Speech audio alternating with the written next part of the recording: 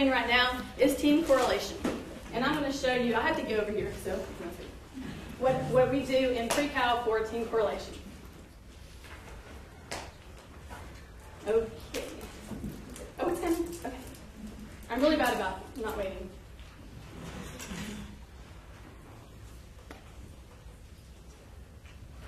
Okay, let me just do it the other way.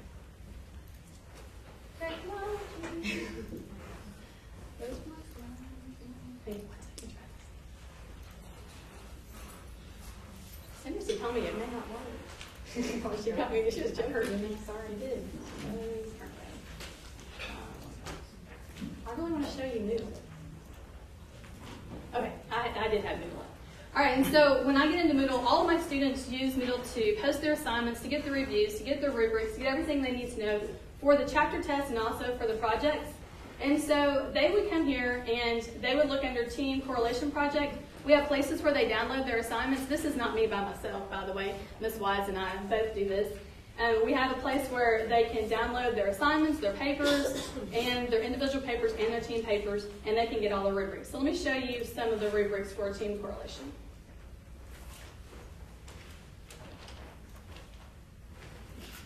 This one is part of, I'm sorry, hang on one second.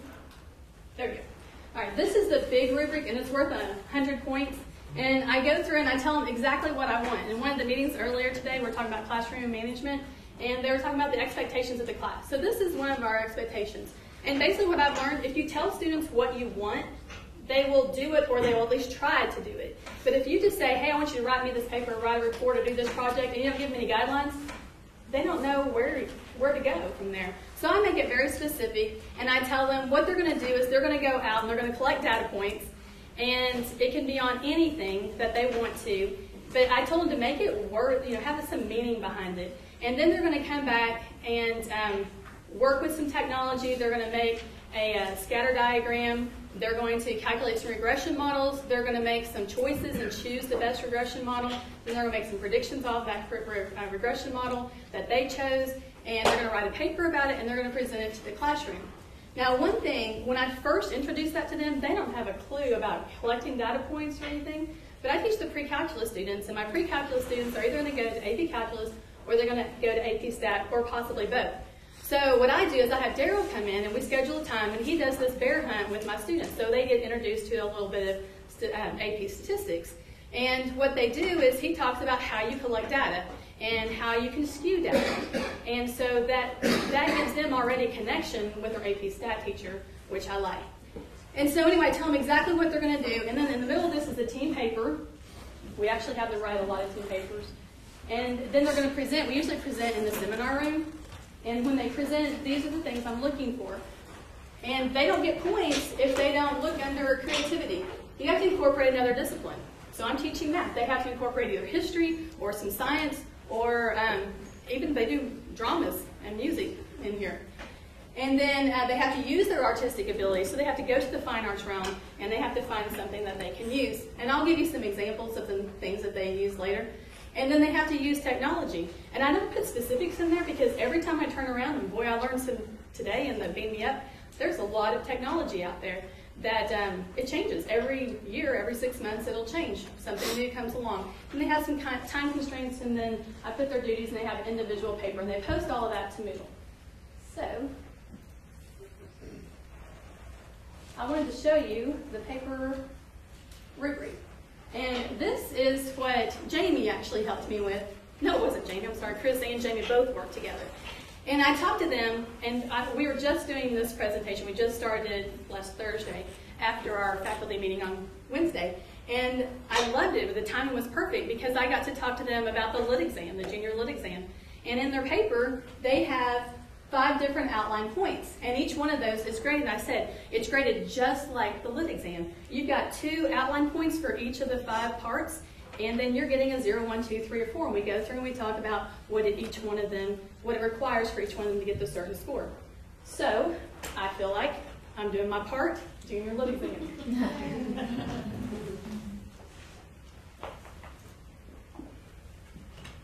The other project that my students do, they do this at the very beginning of the year, and this is the spaghetti project. And hopefully some of you raise your hand if you've had anyone do this in your classroom. Love it, love it. Okay, what the spaghetti project does for me is it helps my students make the connection between the unit circle and the graph of the sine or cosine function. And they actually take spaghetti and they smash it, they break it off, and they put it in a graph. It looks kind of ghetto, and the hall looks ghetto. Daryl hates it down there because it doesn't look very good. I know, I tried. But anyway, then I have them go into your classrooms, and thank you so much for letting them do this. And they have to, hopefully they do a good job, they have to explain how you go from a unit circle to a graph of a sine function and a graph of a cosine function and go through the whole process. And I think that helps. I think it helps at the beginning of the year, particularly because it helps build those relationships with their new teachers, because they have to ask another teacher to let them come in their classroom. And I think that helps build those relationships. And you know what? They've been into PE, they've been into the agri classes, and I know they go to the science classes a lot, and art as well.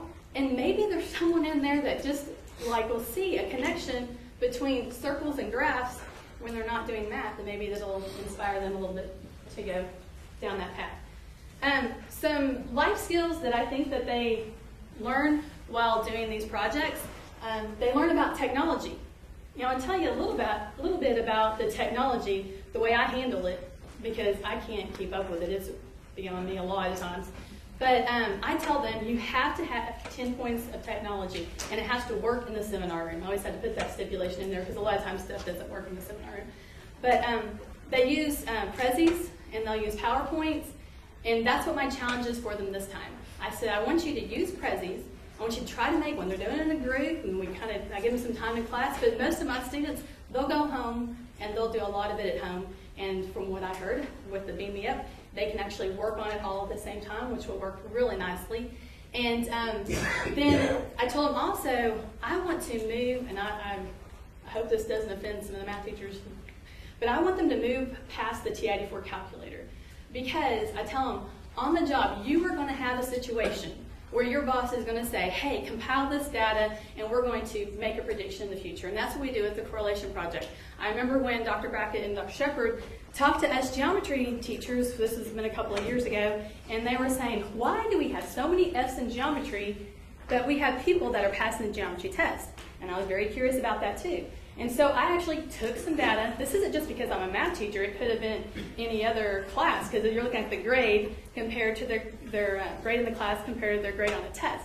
And so I compiled some data and did a little regression and looked at it. And one thing I found out is a lot of those students that were making F's never made it to take the test, which happens. They kind of fall out along the way.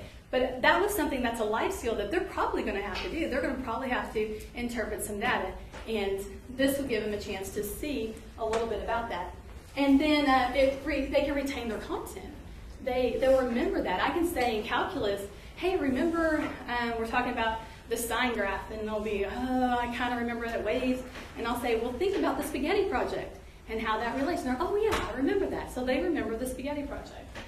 And then parental involvement. And I want to tell you a couple of things about parental involvement. One thing that I have my students do, another project, is interviews.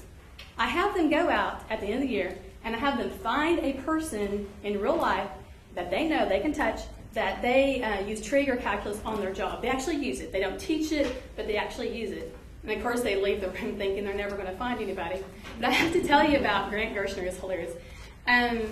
His team was kind of struggling trying to find someone, and it got to the point where they finally found an engineer.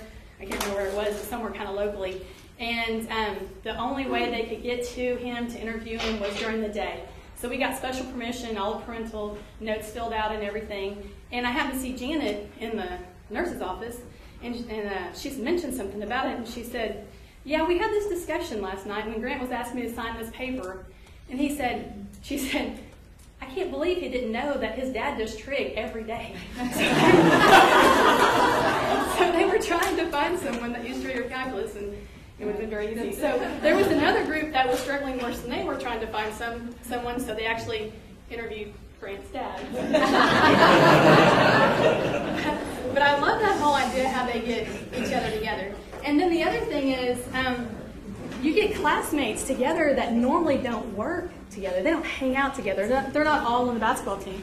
I have some creative things, I just threw some up here, that one of my students did, or a group. They made a comic strip as part of their artistic ability, and they spent hours, not hours, okay, maybe a couple hours, working on this, and they were talking about the project, but they were also talking about each other. They were also talking about, my parents said this, and I can do, I mean, they were talking. And the girls that were involved in this, there was one athlete, one girl that just didn't match up anywhere, and one really smart girl that, kind of had a different, she was all involved in academics and making the A. But you get kids together that are doing things together that they don't normally do.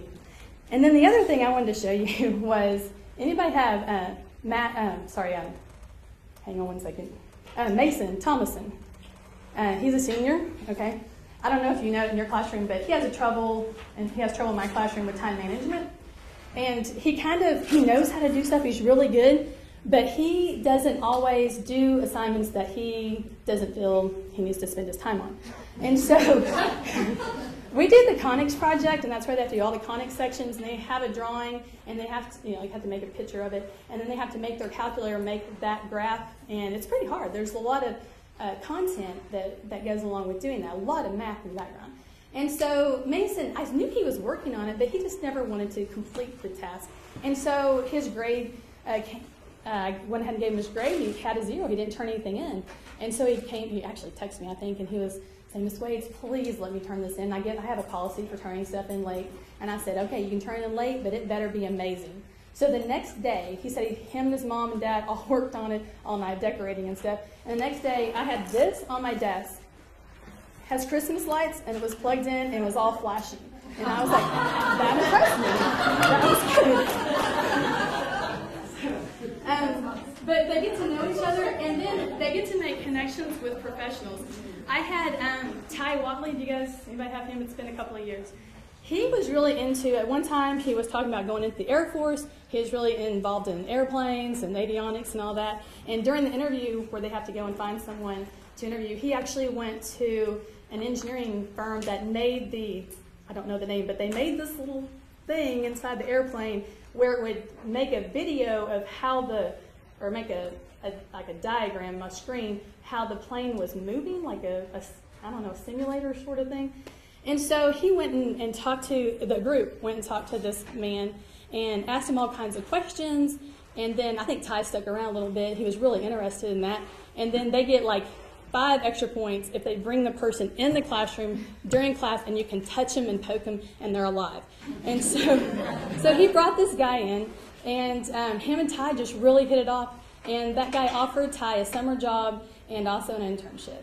So I don't know if he ever took it or not, but it was right in front of me. He got that. So it's making some connections to the future. And so I just think that those are some really good things that help.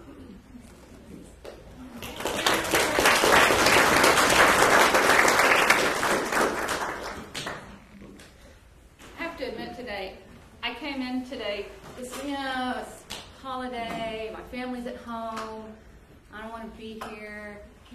I think this was one of the best days that I've spent in service. I've learned more about what I can take from today and incorporate into my classroom than from anything I've been to before. So thank you guys, that was awesome. Yes, when I got my name on the list too for project-based learning, I decided I would do what I think we're all supposed to do and bring your perspective to the topic at hand. And for me, I was going to bring a science perspective. Do you know, in listening to everybody today, I'm more convinced now than ever that we all have the same basic desire for our students. And that's really to have them fearlessly use technology to understand, why do I have to know this? And make it memorable and make it relevant. And so it was interesting as I was listening to everybody today, I was thinking about that. And when we, when we talk about project-based learning, a lot of times it seems to be huge, that it can take a semester or it can even be a year-long project. And we don't think about it as just days. And so I started thinking, does it really matter? Well, in science, we get to do project-based learning all the time, whether it's physical, chemical, life science, and we call those experiments. And for us in science, many times we have to have a smaller chunk of time. We can't afford to have a project that's going to last for weeks, because in science, we have to do it again and again and again. It must be repeated. We base most of what we do on repeated trials. So even if it comes out right, do it again. Was it by accident? Especially if it comes out wrong, we need to do it again. Where did it go wrong? And sometimes these kids, and I don't know about you guys, but these kids come into the classroom wanting to know exactly what it's supposed to look like when it's done. But that doesn't really allow them to investigate and explore. What's a plant supposed to look like when it gets this kind of light? What's a cell supposed to look like if it gets this hormone? What's an animal supposed to act like when they're exposed to this? We don't know, right? That's the whole purpose. They have to get lost before they can really have explored anything. And I like this quote. Did I go? Yeah. The wrong way? Yeah. Okay. Okay. No, no. Just go back to do it again. Okay. That's okay. There's a quote that I had there that said, sometimes the most exhilarating phrase in science is not. Is not it's not eureka, I found it, but it's that's funny. So sometimes the failures are really where we find our greatest successes. Penicillin was discovered because of this mold that was living next to this dish of bacteria. Oh, that inhibited bacterial growth. Very good. So failures are necessary in science. And Beam Me Up, we talked about don't be afraid. Don't be afraid to fail. Failure is necessary. You have to know that it's not going to be the end of what you do. So go ahead. Come on. Yeah. Go back to so what. Okay, so what? When we teach these kids to do these experiments in science, and I think all of your projects, you teach them so what? So what? Why does it matter? So they have to be able to apply it to the real world. Why do we care if these cells don't grow? Why do we care if we can culture our bacteria from the drinking fountain and grow it in the incubator? Why do we care that we can look at DNA from various people? Why do we care that some people are immune to HIV? Why do we care? Why does it matter? What are those applications? And so I think it's really important, especially in science, to have them be able to give you a real-world application. And that's exactly what happens with project-based learning. And, okay, who cares? Who cares? This is an interesting part of project-based learning in the Buck Institute, Educational Institute, and that's where this is all housed, is that they believe that public presentation is very important. But I think sometimes we have to look at our proper audience or an appropriate audience. So we look at people who can understand our content, what we're speaking, and not only that, but we take it to people who are true experts, people who have the ability to critique you, to look at your work and say, is this good? Scientists are the best at eviscerating each other. And that's important because we need to have people who will put the bright light on discovery. I'm a firm believer that much of what we see and hear in our media, especially with regards to health and science, is not true, is BS. And I want my students to be able to listen to a report, to read an article, and to know if this data is valid. To know, is this experiment well done? Did it have controls? Or is this company just trying to scare me to not drink orange juice or to not get a vaccination? Now let's look at the historical, the social, the mathematical, scientific perspectives of what's being thrown out at us. So I think, now this is the quote. So we look at who is an expert. Niels Bohr is a Nobel Prize-winning quantum and astrophysicist, laid the fundamentals for most of what we know in physical science today. And his definition, I think, is a pretty wonderful one. He's an expert, is a man who has made all the mistakes which can be made in a very narrow field. So don't be afraid to make those mistakes because you can become an expert. Thank you.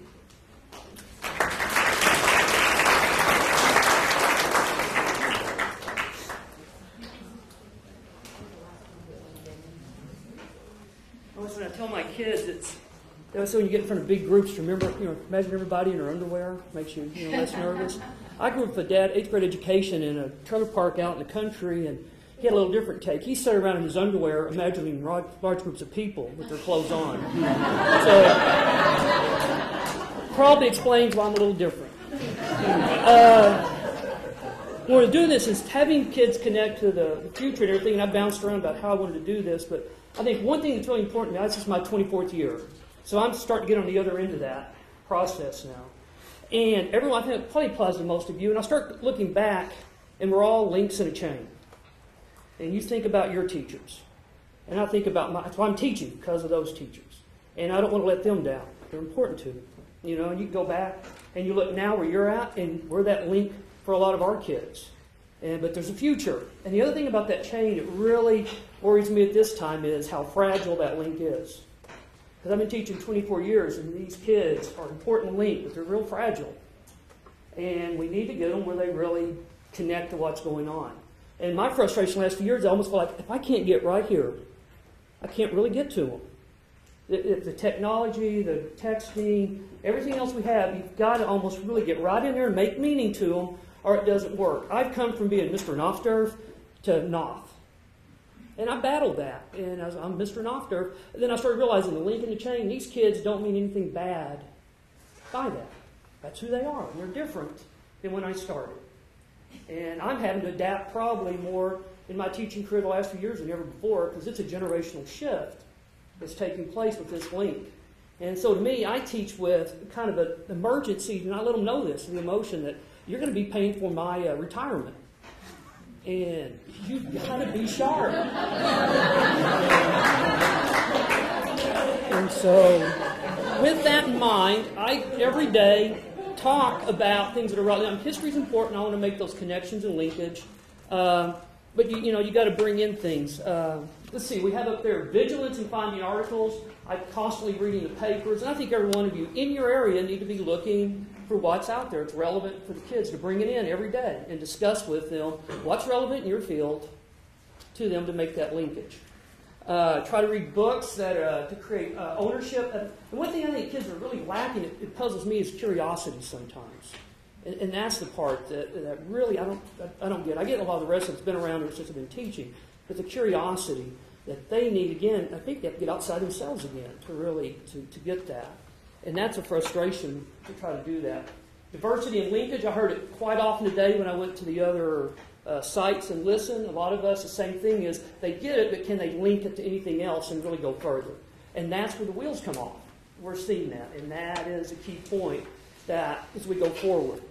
I like to create platforms of thought, and I'll talk about that as I finish up on this. Is with the next thing on that is Paradox of Social Development. That actually comes from this book, Ian Morris, Why the West Rules for Now, the patterns of history and what they reveal about the future. I like to scare my kids to death every chance I get. The Chinese are coming. Okay? They're under the bed. They're in your closet. I had them the other day, said, look at your clothes and your backpacks and stuff. You know what they found out? The Chinese are outsourcing to Pakistan and Jordan. Now, that's thought-provoking when you start to go to that point. And they need to wear that. Their competition is global, and the world's changed. And that's a global perspective that we need to bring to these students every day. So with this, and this is one I use in my AP World class every day to establish that we start talking about it. The price of growing complexity is growing fragility. That's our kids. We are becoming more complex, but there's a fragility in that, and social development creates the very focus that undermines it. And further, when this is not mine, this is from Ian Morris in his book, is backward folks can take you out. Because we become so complex, and other folks, and so that's where we're at. We've got to get these kids that they're linking that chain. They're very complex, but they're very fragile. And I see it. It's more than ever. And so those are the kind of things that I like to talk to them about every day. And I like to take the bull by the tail and face the situation. One of those is in the paper Sunday. Unfilled jobs require skills. 67% of manufacturing. And I get to them how, my Chinese are taking over. But yet, when you find out manufacturing in the United States continues to grow, providing good paying jobs, We're the world's largest manufacturing economy, producing 21% of the world's global products. China is way back there. But when you read the next section, manufacturing produces 11% of our annual gross domestic product. That's not good. Historically, the Dutch, the British before us, when they get to 10% of production in that area, we went to the easy stuff. Financials, derivatives, banking, high risk, high return.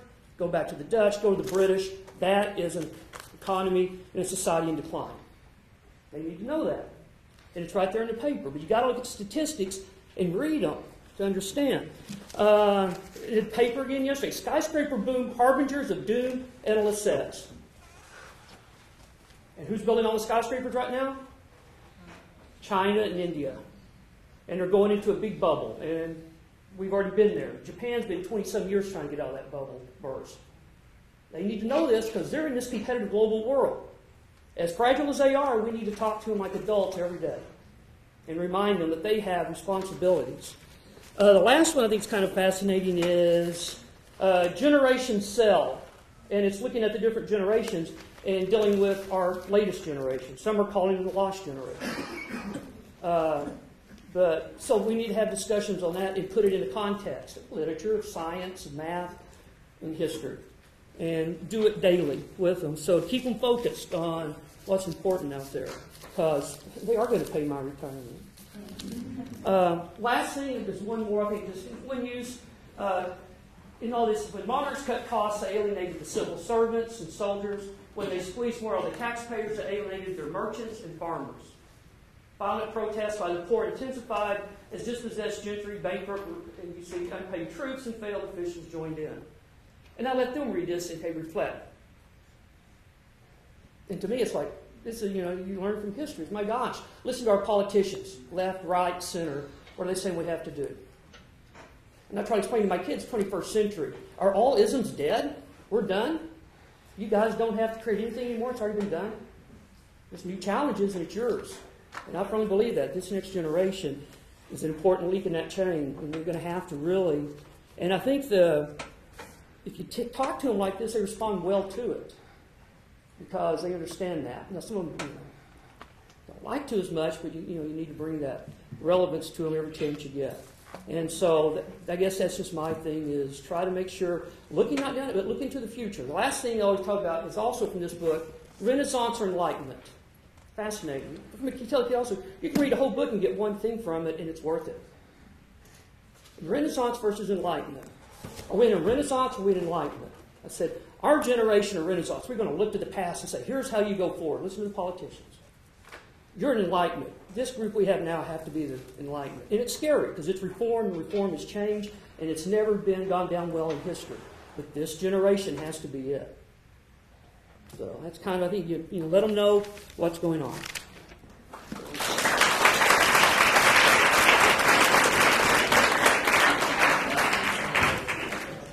Okay, so I have the unenviable position of being the last presenter of the day.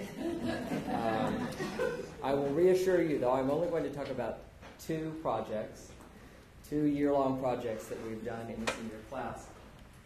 The good thing is that if you have ever had a senior in your class, you're probably already familiar with these projects, so I don't have to say that much. I teach English. So essentially, we have reading and we have writing. And, district, rigor, relationship, relevance. The question that the 12th grade team tried to answer was, how do we make what we read and the writing that we do relevant to the students? Well, for the writing, I'll start with that. The days of our lives. There's no group that is more self-focused or self-centered than teenagers. So we decided, okay, let's use that. And we developed our memory book project. We have to teach different types of writing, expository writing, descriptive writing, narration. And we decided the way to do that is to have the students write about themselves. And writing's an ongoing project, so we developed our memory book / writing portfolio. And throughout the year, roughly once a month, the students have papers that they do.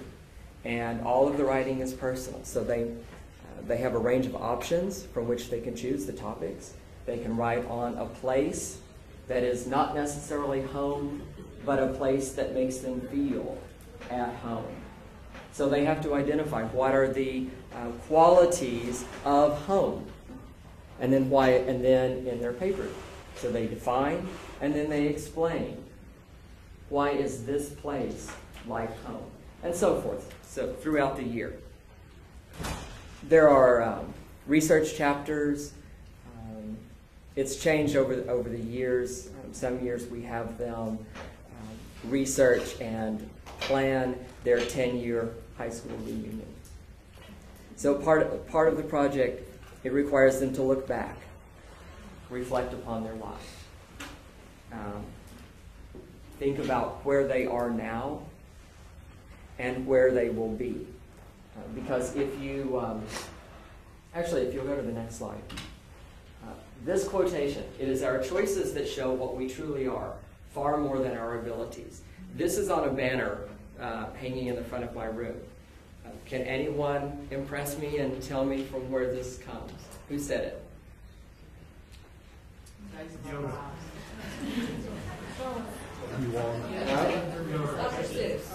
No, this is Professor Dumbledore to Harry,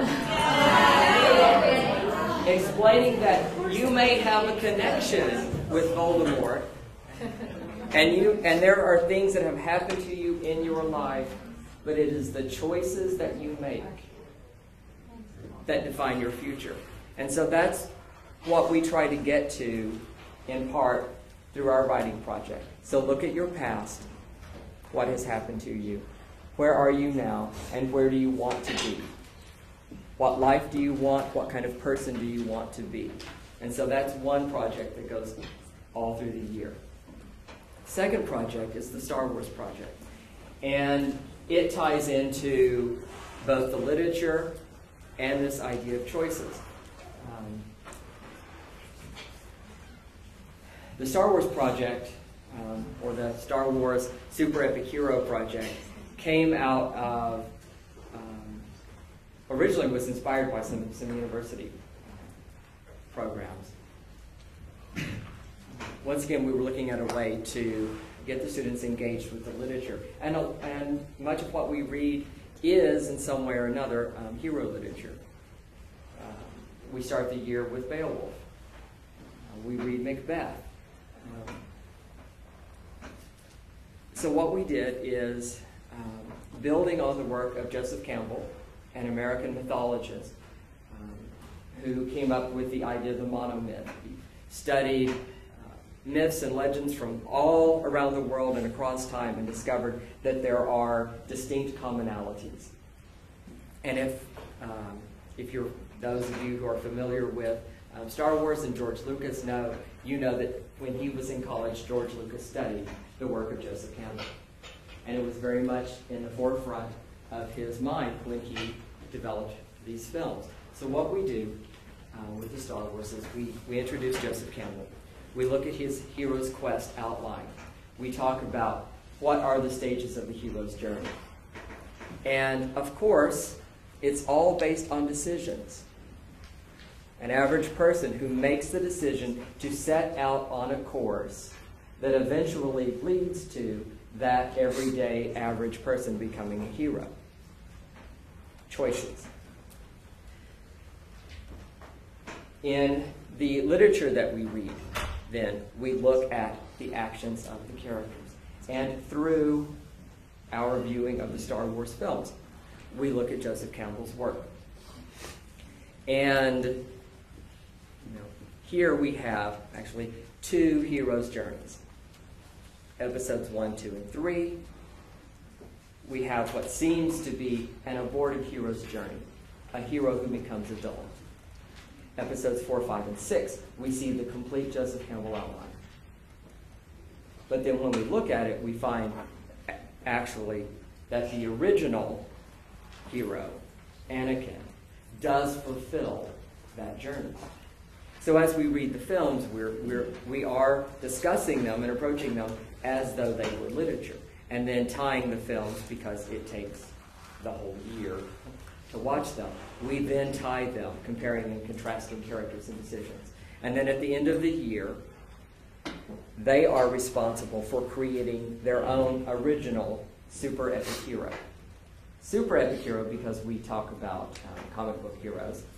Those of you who know me, or have ever seen my room, that will not come as a surprise. And so we tie in these elements, and then the student is responsible, as I said, then for creating and writing an original super epic hero story. So then, once again, bringing it back to tying in sort of our theme of choices, incorporating the literature that we've read, the films that we've viewed, and, of course, another major writing project.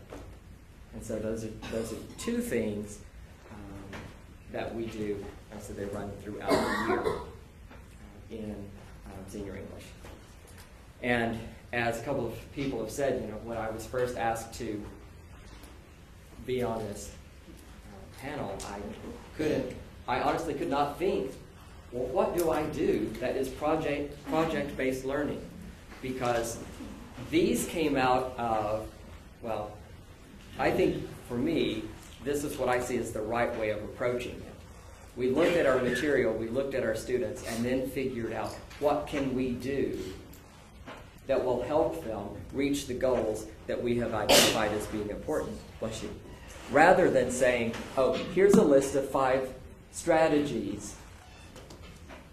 How can I create something to match the strategy?